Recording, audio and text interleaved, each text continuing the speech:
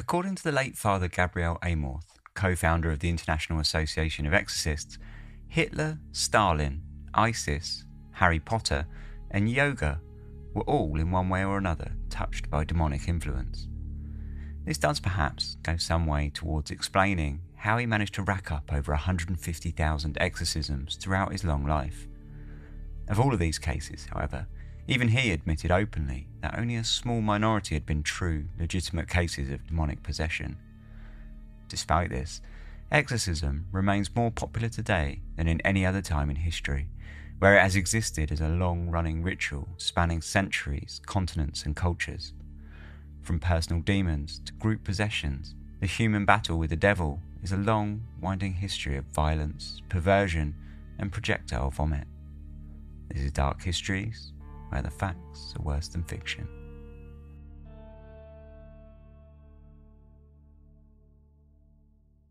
Hello and welcome to Dark Histories. It's Halloween. This is the Halloween episode. How exciting. I mean, pretty much every episode of Dark Histories is the Halloween episode, really. But, this is the extra Halloween episode, I guess. So, of course, I figured we'd do something suitably Halloween-y. And we're going to be talking about exorcism. Before that, just going to quick shout out. Thank you so much, everyone, for your submissions so far for the Christmas campfire episode. Got plenty already, which is amazing because, as I say every year, it's pretty much my favourite episode of the year. And, the more submissions, the better. I'll just keep making episodes and the more kind of Christmas campfire episodes we'll get over Christmas. So, if you want to send in your submission, please do so. You've got until, I guess, the 20th of December to get it in. So, if you want to do that, then get your email into me, contact@darkhistories. Anyway, we'll drop that there and get on with the episode. This is Demonic Possession and Exorcism Through the Ages.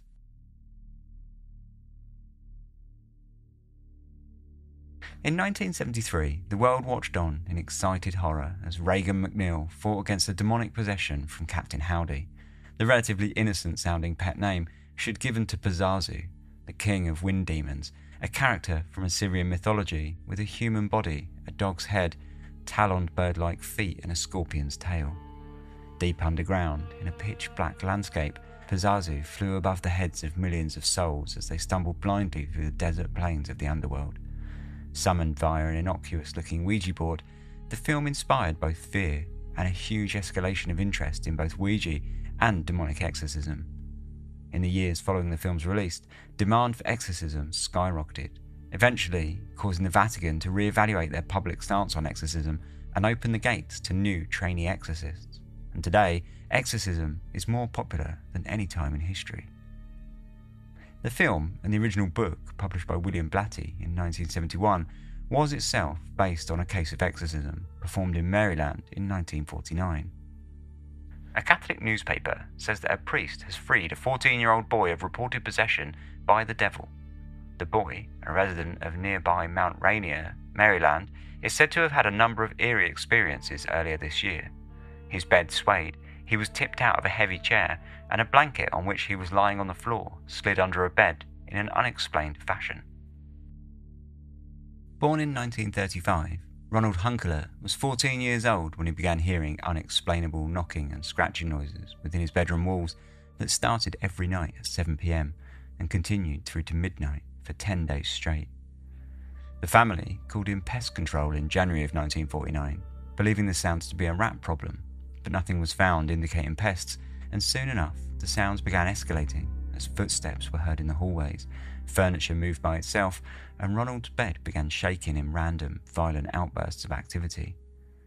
Having fairly hardened religious and spiritualist leanings, Ronald's mother and grandmother began to believe that the spirit of Ronald's aunt Tilly, who had died in January from complications of multiple sclerosis, was the culprit, and so they contacted Reverend Luther Miles Schultz, the minister in the local Lutheran Church of St. Stephen's in Washington, D.C.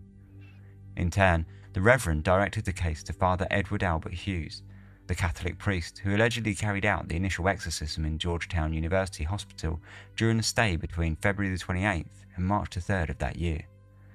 At the same time, Joseph Rhine, the director of parapsychology at Duke University, who investigated the case under a scientific eye, concluded that it had been a possibly genuine occurrence that warranted thoughtful examination. The most well-documented events of the case took place at the Reverend Schultz's house when he took Ronald home one night to test whether or not the phenomena would follow the boy or continue at the Hunkeler home, even with Ronald absent. About midnight, unable to sleep because of the shaking of the bed, the boy sat in a heavy armchair with a very low centre of gravity. The chair moved several inches. Then he placed his knees under his chin with his feet on the edge of the chair. The chair backed up 3 inches against the wall. When it could move no further in that direction, it slowly tipped over, throwing the boy to the floor. This took place, Reverend Schultz maintains, while the light was on and while he himself stood in front of the chair watching. At about 3 the same morning, with the light still on, the boy was lying on the floor between 2 blankets spread out in the centre of the room, in a space about 6 by 8 feet, where Reverend Schultz had placed him to get away from tipping furniture. Twice, he and his bedding moved slowly to a spot under the bed. His head and hands at that time, Reverend Schultz reports, were in full view. His body appeared to be rigid, and there was no wrinkling of the bedding, such as would be expected if the boy were hitching himself forward by muscular effort of some kind. Following the events at his own house, Schultz recommended Ronald visit a mental hygiene clinic in Maryland, but after partaking in a series of tests, nothing abnormal was found. At home, however, things were going drastically downhill, as scratches were found on Ronald's body, many which were suspected of trying to spell words, whilst the skin was described as having been ripped by claws. When Ronald began screaming blasphemous remarks towards Father Hughes, the Hunkeler family sought the aid of a group of Jesuit priests from St. Louis, headed up by William Bowden, who performed over a dozen exorcisms over the span of 3 months on Ronald, beginning in his aunt's house in St. Louis and ending up in the psychiatric ward of the Alexian Brothers Hospital after he was moved into care when the exorcisms became too dangerous to be carried out at home, both due to the violence directed towards the priests and for Ronald's safety after he attempted to take his own life. Fortunately, one of the priests was on hand to stop him throwing himself into a nearby river. During the rituals, Ronald spat at the priests, made strange howling and growling noises, spoke in Latin, and scratches spontaneously appeared all over his body. Once in hospital, he was restrained and a final exorcism took place in mid-April of 1949, ending 4 months of trauma for Ronald and the Hunkeler family. Although it has now become the archetypal story of exorcism, defining the process in the mind of the popular imagination due to its adaptation and depiction in the book and film, exorcism has existed in various guises throughout history and culture. Documented cases have been unearthed that suggest that William Blatty's story of Reagan and Captain Howdy was probably based on far more than a single case from 1949. The Venerable Bede wrote of Saint Juliana of Nicomedia in the 8th century tome Martyrology, a historical list of Christian martyrs organised to fit the Christian calendar. According to Bede, Saint Juliana was born in Nicomedia, the capital of the Eastern Roman Empire, towards the end of the 3rd century, during the time of Christian persecution. The daughter of a pagan officer, she was betrothed to Lucius, a fellow pagan and member of the Senate, close to the emperor. Having secretly converted to Christianity, Juliana refused the marriage outright. But not especially keen on rejection, Lucius imprisoned her, tortured her, and eventually ordered her to be beheaded. Juliana's life went on to become a popular story of martyrdom in the Middle Ages, and in the 9th century was rewritten by the Old English poet known as Cynewulf, an Anglo-Saxon Christian writer, likely a man of the Catholic Church, who gave the story a whole new spin. In Cynewulf's version of events, during her imprisonment, Juliana was visited by a demon, the enemy of mankind skilled in evil, though he took the form of an angel in order to trick her into supplying pagan sacrifices. Juliana is not so easily fooled and asks God who or what the angel is. God tells her in reply to hold on to him tight and to force him to admit to his demonic origins, which he does with some delight. To deliver up to death the King of all kings, and I wrought that the warrior wounded the Lord of hosts, while the army gazed upon it, until that blood and water together fell to the ground. I stirred up Herod in heart, that he gave order to behead John, for that he reproved with words his love of his wife, his unrighteous wedlock. Also with malice I taught Simon, so that he began to strive against the chosen followers of Christ, and with shame assailed those holy men, saying that they were wizards. With sharp wiles I dared to delude Nero, so that he bade the followers of Christ, Peter and Paul, be given over unto death. By my teachings did Pilate formerly hang upon the cross the ruler of the heavens, the mighty Lord. In likewise also did I incite Hegias, so that in his folly he bade the holy Andrew to be hanged to a high tree, and sent forth his spirit from the gallows in a splendour of glory. Thus among my brothers I wrought many a deed of evil, of black sin, which I may not tell, nor fully relate, nor know the countless number of my cruel malicious thoughts. Sent by the king of the inhabitants of hell in order to pervert the hearts of the righteous, the demon goes on to explain the entire nature and purpose of demons on earth, ensnaring people in the delights of sin, installing vices into their minds, and inspiring wicked desires of the heart in an effort to sacrifice them to the prince of evil and destroy their spirit. With the demon's confessions out in the open, he is cast back to a humiliating imprisonment in the kingdom of hell, and Juliana is freed from his presence. Despite her victory over the demon, the ending of the story is no less harsh than the original, and Cynewulf describes her being boiled in molten lead by Lucius. When the lead miraculously fails to burn her skin, her would-be suitor decides instead to simply chop off her head, cementing her as a Christian martyr. Although more of a twist on a modern-day exorcism, the story of Juliana has much in common with the later rituals, and the demon's grisly descriptions of his wicked deeds set a precedent that is seen repeatedly with demonic possession for centuries to come.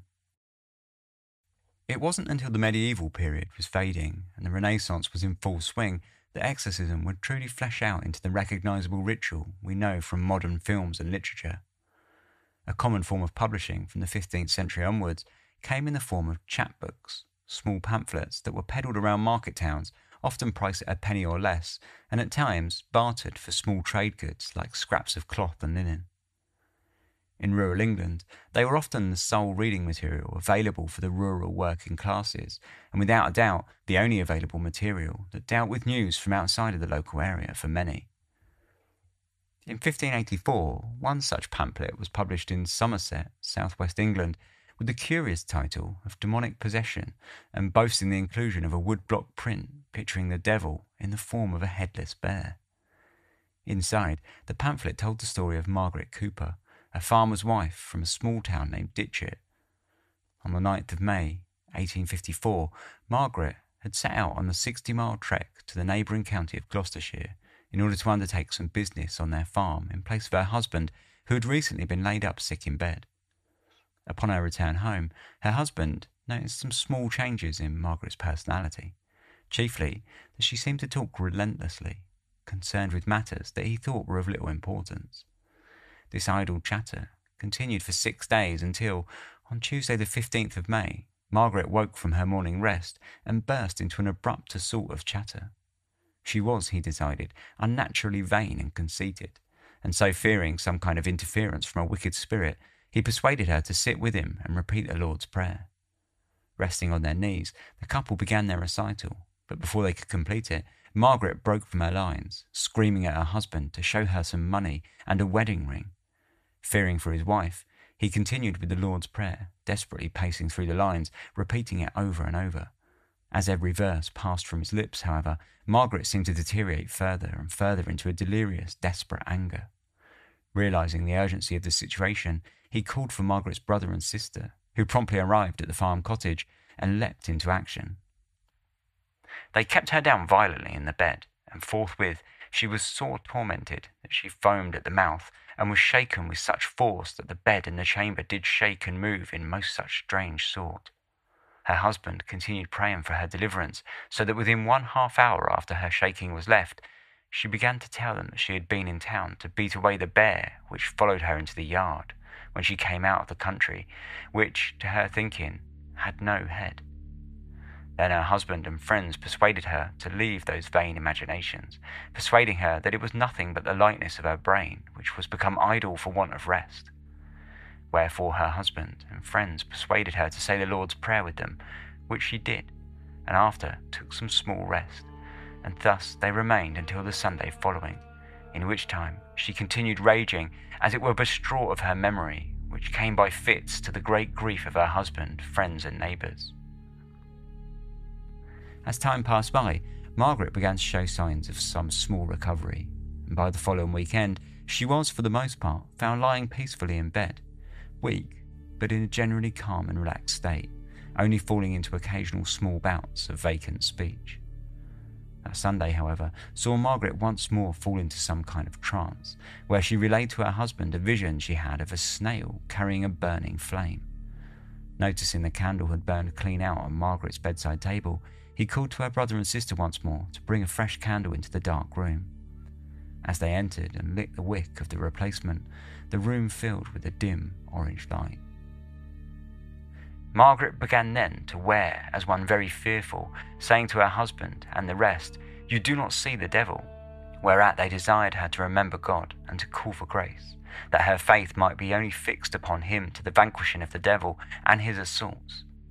"Well," quoth she, "if you see nothing now, you shall see something by and by," and forthwith they heard a noise in the street, as it had been coming of 2 or 3 carts, and presently they in the chamber cried out, saying, "Lord, help us, what manner of thing is this that cometh here?" Then her husband, looking up in his bed, espied a thing come to the bed, much like unto a bear, but it had no head nor tail, 1/2 yard in length, and 1/2 yard in height. Her husband, seeing it, came up to the bed, rose up and took a joined stool, and struck at the said thing. The stroke sounded as though he had broken upon a feather bed. Then it came to the woman, and struck her 3 times upon the feet, and took her out of the bed, and so rolled her to and fro in the chamber, and under the bed. The people there present, to the number of 7 persons, were so greatly amazed with this horrible sight, that they knew not what to do, yet they called still upon God for his assistance. But the candle was so dim that they could scarcely see one another. At the last, this monster, which we supposed to be the devil, did thrust the woman's head between her legs, and so rolled her in a round compass like a hoop through 3 other chambers, down a high pair of stairs into the hall, where he kept her the space of 1/4 of an hour. Her husband and they in the chamber above dared not come down to her, but remained in prayer, weeping at the stairs' head, grievously lamenting to see her so carried away. There was such a horrible stink in the hall, and such fiery flames, that they were glad to stop their noses with cloths and napkins. Eventually, Margaret cried out to the crowd of people in the house that the demon had gone, and called for them to come back to her room. Rushing up the stairs, they collected Margaret from the floor and placed her in bed, covering her in a blanket, whilst 4 of the terrified onlookers sat on each corner, attempting in vain to pin her down. Suddenly, the woman was got out of bed, and the window at the bed's head opened. Whether the woman did unpin the window, or how it cameth to pass, they knew not, but it was opened, and the woman's legs, after a marvellous manner, thrust out at the window, so that they were clasped about the post in the middle of the window between her legs. The people in the chamber heard a thing knock at her feet, as it had been upon a tub, and they saw a great fire, as it seemed to them, at her feet, the stink whereof was horrible. The sorrowful husband and his brother emboldened themselves in the Lord, did charge the devil in the name of the Father, the Son, and the Holy Ghost, to depart from her, and to trouble her no more. Then they laid hands on her, and cried to the Lord to help them in their great need, and so pulled her in again, and sat her upon her feet. Then she looked out of a window, and began to say, "O Lord," quoth she, "methinks I see a little child," but they gave no regard to her. These words she spake 2 or 3 times, so at the last they all looked out at the window, and lo, they espied a thing like unto a little child with very bright shining countenance, casting a great light into the chamber. And then the candle burned very brightly, so that they might see one another. Then they fell flat to the ground, and praised the Lord that they had so wonderfully assisted them, and so the child vanished away. Then the woman, being in some better feeling of herself, was laid in her bed, and asked forgiveness at God's hands, and all of that she had offended, acknowledging that it was for her sins that she was tormented of the evil spirit. The story of Margaret Hooper ended with the signatures of 6 named witnesses that swore to the truth of the tale. Interestingly, the story was printed twice more, once in 1614 and again in 1641, though all 3 differ in the details, including the changing of the names of the main protagonists and the date of which the events were purported to have happened.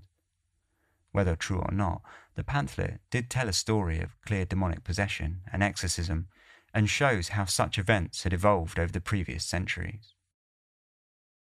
As it happened, the 1600s would go on to prove to be one of the most sensational in the entire history of exorcism.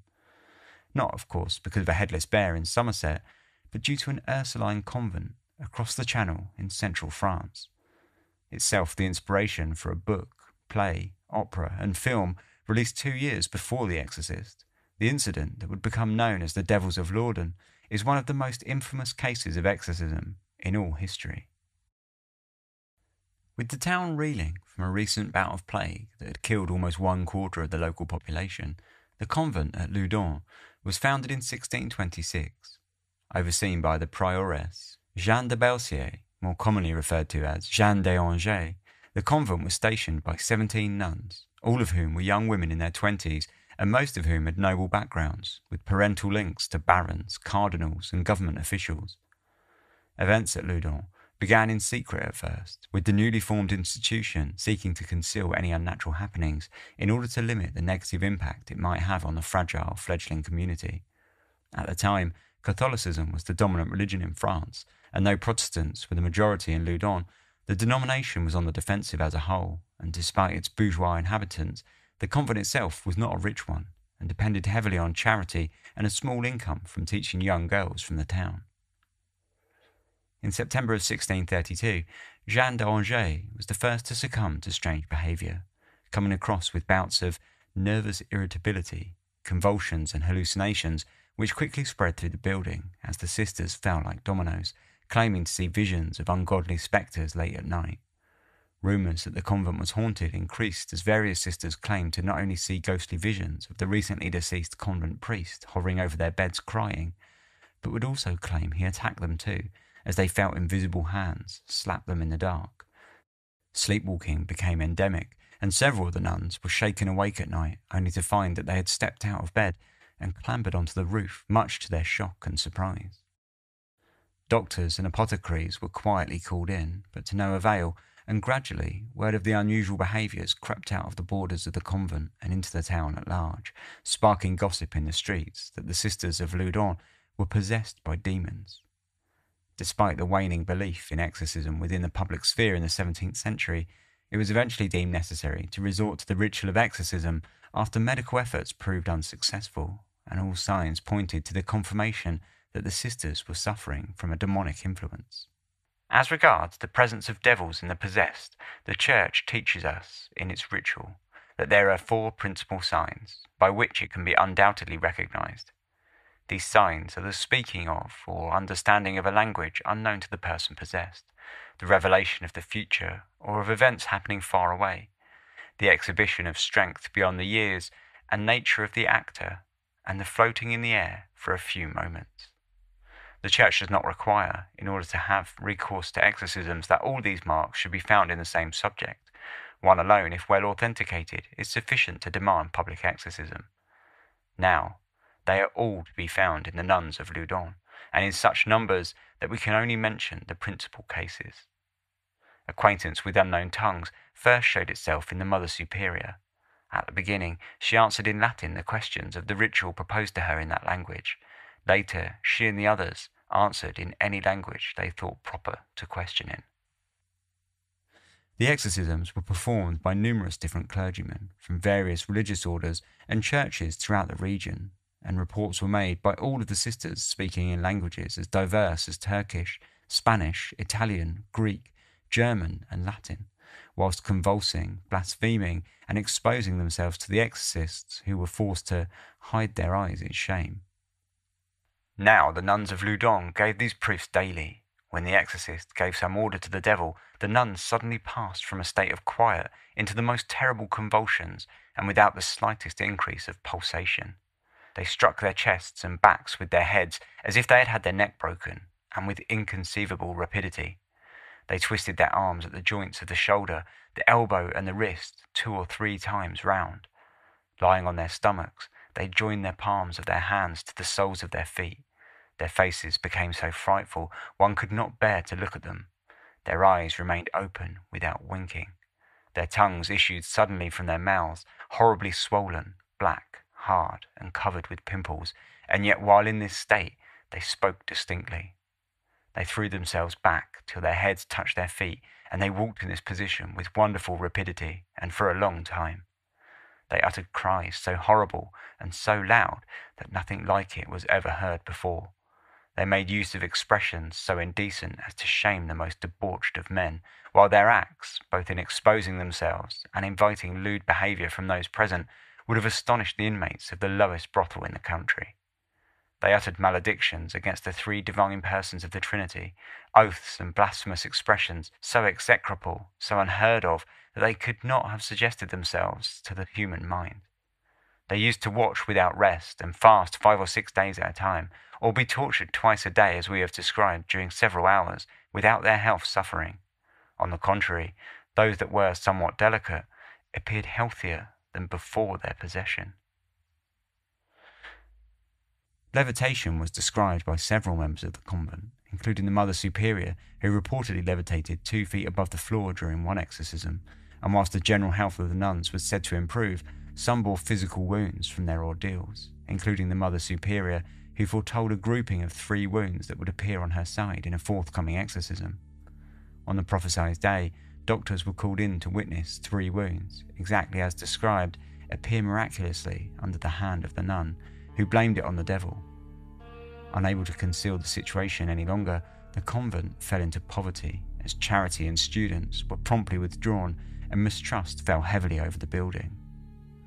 As the weeks rolled on, exorcism became part of the daily rituals within the convent walls. All of the sisters were subjected to exorcisms, and often multiple times per day. Most were carried out publicly in one of the 4 local churches of the town, and as word spread of the situation, tourists from across France poured into Loudun to watch the bizarre situation unravel. On October the 5th, Jeanne d'Angers was subjected to an exorcism which unfurled the direness of the situation when she declared that she was possessed by 7 different demonic entities, including Asmodeus, the demonic representation of lust, who ruled over other demons as a prince in hell. Some clarity was found when, 6 days later, during another exorcism, one of the nuns named a local priest named Urbain Grandier as the magician and ultimate culprit for the situation, the man who had summoned the demons and driven them to possess the sisters. A womanizer who had recently survived a trial, relatively unscathed for getting a pupil pregnant, Grandier was well known in the town, though not always for the best reasons, and he had many enemies. His contact with the convent had been limited after he had turned down an offer to take on the role as the convent priest after the recent death of the previous priest, whose ghost had kick-started the whole demonic affair, and it was likely that he had never actually met any of the nuns at all. Despite this, the sisters clung onto the belief that he was behind all of their ills and insisted that the demons inside of them were exposing his cruelties. Grandier was arrested on November the 30th, 1633, over a year after the possessions had started. It had been a grueling 13 months for the nuns, who had seen themselves made a spectacle of by the exorcists, who played up the rituals for the crowds. Grandier insisted upon his innocence, even under extreme torture, but it was to no avail. During his trial, several women gave evidence that he had seduced them and promised to make them princess of the magicians, whilst the nuns insisted that he had been sneaking into the convent for months in order to work his dark magic against the inhabitants. The sisters were observed for over 40 days, whilst the exorcisms were examined closely and various proofs of magic were collected, all as crazy as the last. Found guilty and sentenced to death on August the 18th, 1634, Grandier was marched into the town square, tied to a pyre, and burned alive. With Grandier now dead, one might have expected the nuns' possessions to have ended, but that was not to be the case, and in many respects the situation only worsened. Jeanne d'Angers fell into a phantom pregnancy and claimed to be carrying a demonic child, but was fortunately saved by the exorcist who commanded the unborn child to vanish, which it apparently did. In December of 1634, Father Surin, a new principal exorcist, was brought in to shore up the problem, and he attempted to do so with brutal impunity, carrying out exorcisms that were physically violent as well as intensely demoralizing and psychologically distressing for the sisters, who were forced to strip down and whip themselves in efforts to punish the demons inside.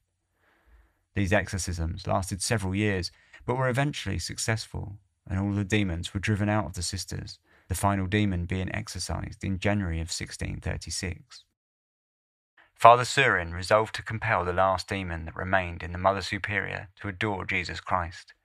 He had the lady tied to a bench. The exorcisms drove the demon into a fury, and instead of obeying, he vomited a multitude of maledictions and blasphemies against the three persons of the Holy Trinity, against Jesus Christ, and against his Holy Mother, so execrable that one would be horrified to read them. The father knew that he was about to come out, and he had the lady unbound. After trembling, contortions, and horrible howlings, Father Surin pressed him more and more with the Holy Sacrament in his hand, and ordered him in Latin to write the name of Mary on the lady's hand.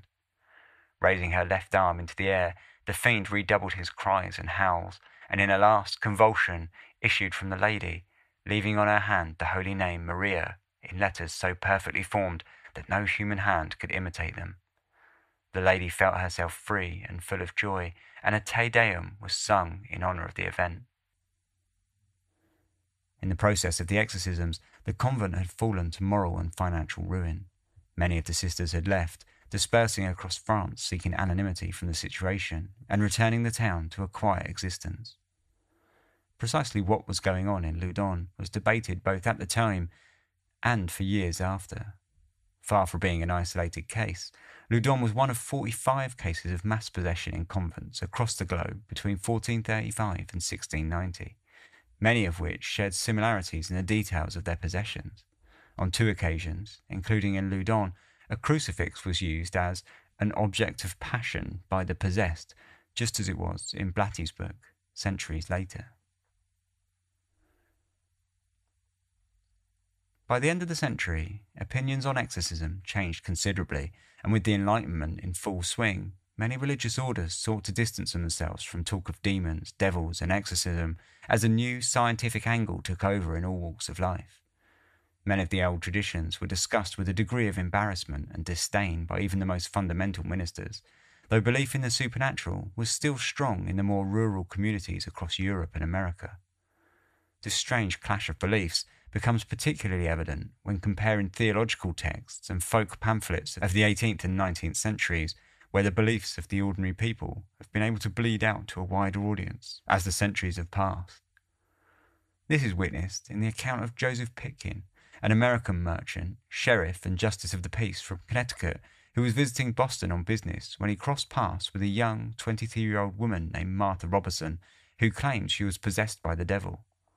Martha had heard rumours of Pitkin's presence in the town and thought, judging by his dress, that he was a minister. She sent for him at his place of lodging. At first, Pitkin had been perplexed as to why she had called for him at all, but was soon given reason to feel some concern when she replied that the devil is disturbed at your coming. He knows you are a good man, and he hates all such, and he will roar in me anon. Martha had had a fairly tumultuous religious existence before her meeting with Pitkin. When she was younger, she had visited a touring preacher, having been inspired by his speech, but had found herself falling into a demonic fit the moment she was in his presence. The devil filled me with such rage and spite against him that I could have torn him to pieces, and should have torn his clothes off if my friends had not held me, she told Pitkin. The preacher left the room and collected 4 or 5 ministers, who all came into the room and prayed over Martha for the remainder of the night, though it didn't seem to have much success, and she spent the entire time tossing around the room, filled with rage and spite against all good people. She also spent the night swearing, blaspheming, and dancing. In more recent times, she told Pitkin that she'd been possessed by the devil for the past 15 weeks. Pitkin agreed to pray with her, and the two spent a difficult evening, whilst Martha flipped in and out of demonic fits that saw her scream and shout in rage before relaxing back into her usual calm self and continue with prayer. This continued for several nights, between which Martha said she sat up in bed and could hear the bleating of goats in the dark street outside, as well as terrifying gusts of wind that threatened to take off the roof of her house. In stark difference to other cases of exorcism, Martha was gradually restored to her usual self, not by a dramatic plea to God, but gradually over time, and her story is concluded when Pitkin visits her 2 years later and she is already at peace. Pitkin's diary is set at a time when old lights, those who held the traditional views of the church, battled with the progressive ideas of the new lights, the religious who believed in the emerging philosophies of a more personal, informal form of religion.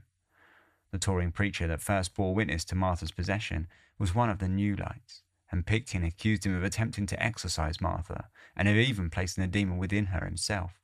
both of which were heretical charges to the Calvinist Americans of the time. Far from being a shunned praxis, exorcism amongst the general populace, at least in America during the time of the Enlightenment, was alive and kicking, and part of a much bigger debate within religion itself.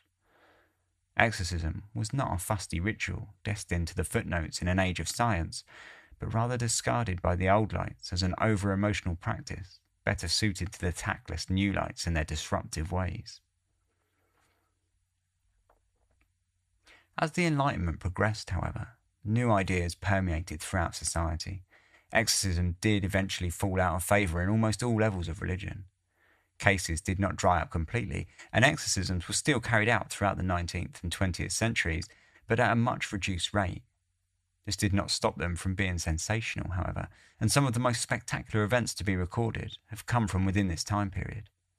The exorcism of Anna Eklund is one such case, taking place in Iowa of 1928.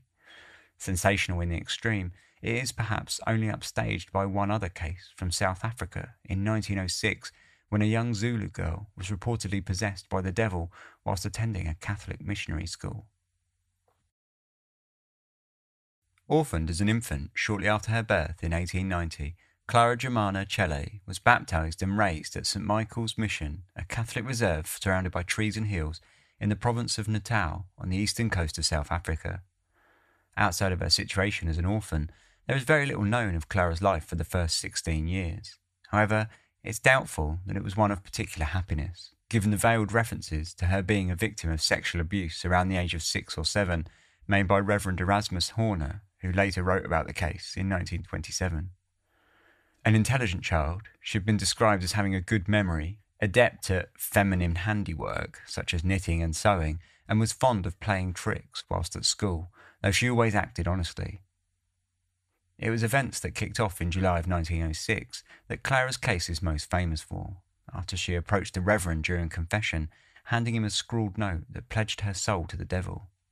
The Bishop of Natal, Henri de Lau, was called into the mission in order to question Clara, but when he demanded to know the name of the demon, she refused to speak his name aloud.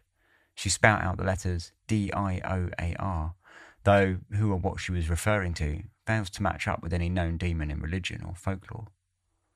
Far from being one of her usual tricks, however, events soon escalated beyond the realm of the natural when Clara began speaking in several different languages, including Latin, German and Polish. She climbed the walls on her hands and knees and floated in the air 6 feet from the floor. As 2 of the resident nuns struggled to pull her back down to the floor, they found themselves lifted from the ground by the force of the levitation. The only way they were eventually able to bring her down was to sprinkle her feet with holy water. Doctors were called in, and opium pills were administered in the vain hope that they might sedate her enough to keep her on the ground, but the drugs had no effect, and on one particularly shocking evening, Clara ignited in a scene of spontaneous combustion, her skirt bursting into flame in front of a handful of terrified witnesses. Bishop de Lau continued to question her, and when he and the Reverend discovered that she appeared to possess some form of telepathic power, including knowing the movements of both the bishop and the Reverend, as well as people of the clergy in Rome that she had never met, he promptly authorised Reverend Horner to carry out an exorcism. Beginning the exorcism proper, I grasped in my left hand the stole which had been placed about Germana's neck and drew it firmly under her chin. With the right hand I held the ritual. Father Apollinarius had hold of my shoulder to steady me.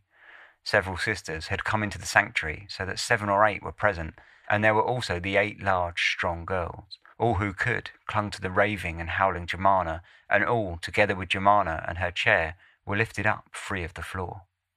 I was witness to this myself, as well as the sisters in the chapel and the school children in the main body of the church. Germana presented a terrible sight, her face being horribly distorted, and her savage howling and wild blows rendering the scene still more awful.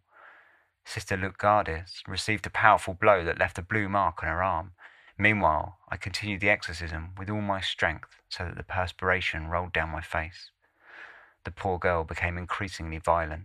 Her entire body swelled out as if distended by bellows.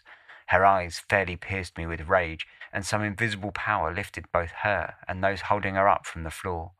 Finally, I ordered her hands clapped in handcuffs and her arms and feet tied together, but this proved a gigantic task.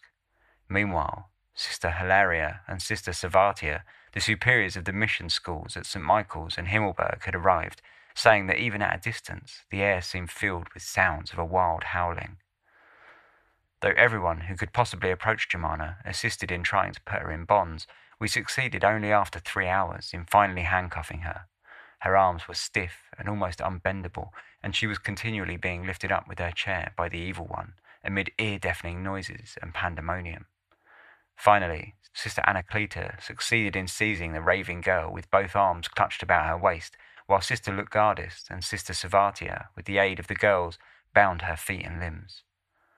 While Germana's right arm was being clapped into the handcuff, she suddenly jerked the arm from the two girls holding it and clutched Sister Anacleta with such an iron hold about the throat that she was nearly choked.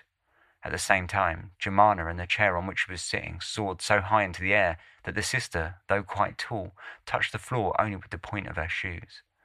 Only a concerted effort of all present freed the sister from Germana's throttling clutch. Hardly had the feet been tied then that the rope broke, but when the sisters, in their efforts to bind her still more securely, placing their weight upon her limbs to hold her down, they were lifted up from the floor together with the possessed girl. Continuing, however, the prayers of the exorcism, I commanded the evil spirit, in the name of God and of the Church, to abandon his victim. The exorcism continued throughout the night in a violent fashion. At one point, Clara bit one of the sisters, trying to restrain her, leaving a red row of teeth marks on the skin, and in the centre of the wound, a blister swelled, filling with fluid, in what was described as something like a snake bite. Finally, long after sunrise, Clara slumped to the floor. There she writhed and twisted like one in the agony of death, and then stretched out full length. All was over. Germana was freed from the terrible demon.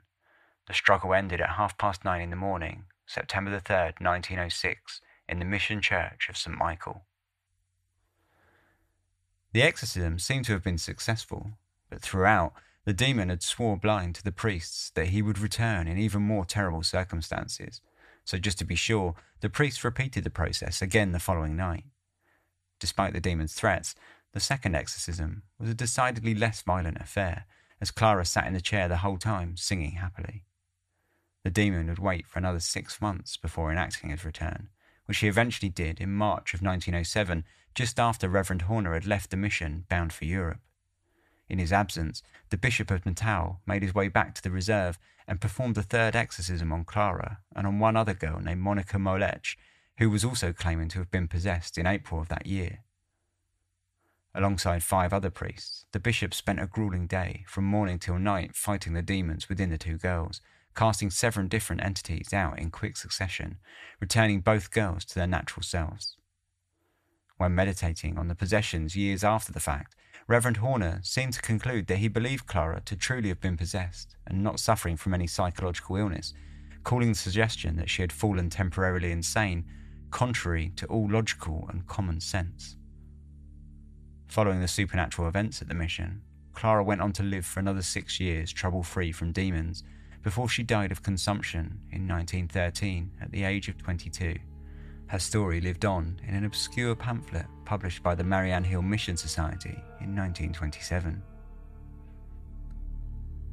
Despite theological problems and a long tradition of abuse, fraud and skepticism, exorcism continues unabated from ancient Mediterranean Christians with their miraculous scriptures through to the modern Catholic dichotomy of clinical psychology and incense smoke. More popular than ever before, the ritual continues the world over, and as questionable as the practice becomes for the unbeliever, faith only continues to grow in the devout. During the exorcism of Clara Germana, the Reverend Horner said he saw a weird fire burning in her eyes. The diabolical rage, he wrote, the hateful stare, that uncanny glow in the eyes of the possessed speak volumes, more than human tongue can utter or pen depict. There you learn to believe in the powers of darkness and their diabolical work.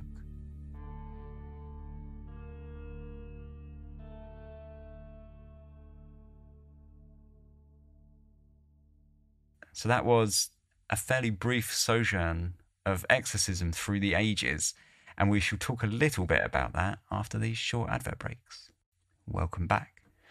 So yes, a fairly brief journey through some of the more sensational, I guess, sort of reported cases of exorcism over the years, I didn't really touch on any of the theories about the cases because I wanted to just sort of like, in this episode, I wanted to just sort of concentrate on the stories as they're told.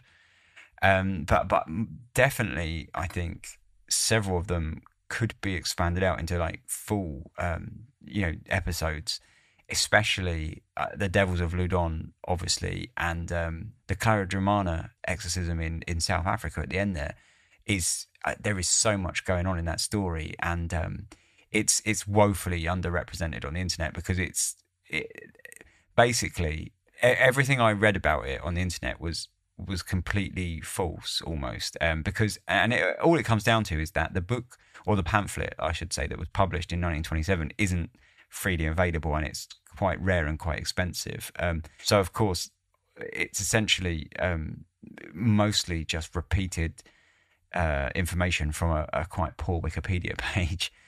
So definitely I could expand on that story. I think generally speaking, when we look at exorcism, I mean, we sort of have to look at like what's really going on, right? Like there's some seriously troubling characters behind quite a lot of it. And I think I've spoken about this in the past. I did an episode on the exorcism of Anna Eklund, which I mentioned in this episode, but obviously didn't go into detail because I've covered it before. But generally speaking, I tend to think that most cases of exorcism are fairly straightforward cases of abuse, and that's about it for me. But that they are never endingly fascinating, the stories behind them, and the reasoning for those stories, whether they be sort of for social or religious reasons or both.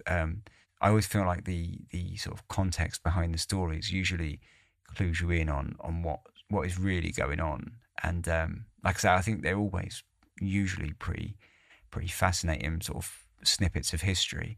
You know, like the Loudun one, for example, there was a lot going on in the background there, sort of in terms of the local politics.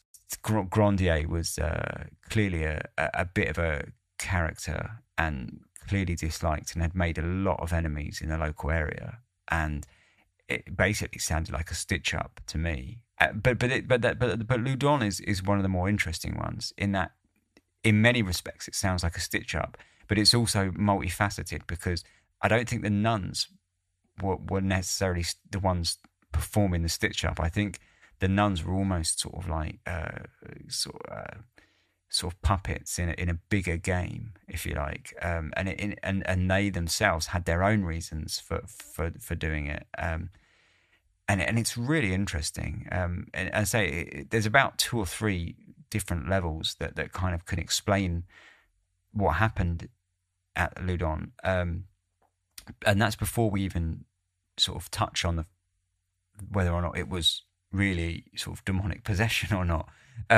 So I think it's a really fascinating story.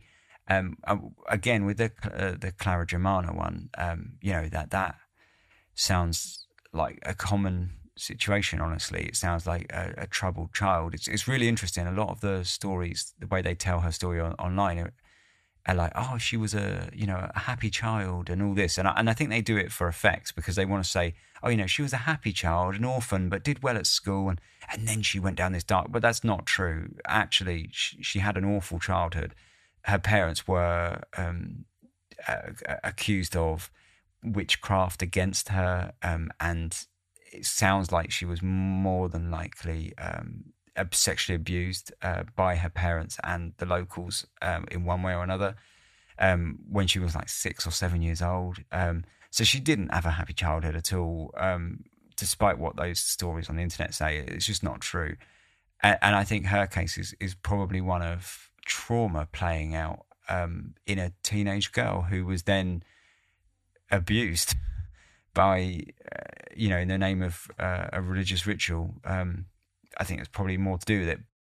But what I think is interesting amongst all of these stories is that you have all these reasons, whether they be social or political or religious or whatever, but all of the stories are written in this sort of like grotesquely horrific style with these kind of like, descriptions of these demonic influences and stuff. And I find that really interesting. And what I find really interesting is that they all seem to have these common threads. And so for me, who is like very skeptical about exorcism, but always trying to be agnostic about such things, they are immensely intriguing to read, and they do pull you down this rabbit hole of the possibilities of demonic possession and such. And so, despite the fact that my probable answer would be that, you know, it was written that way, you know, it's basically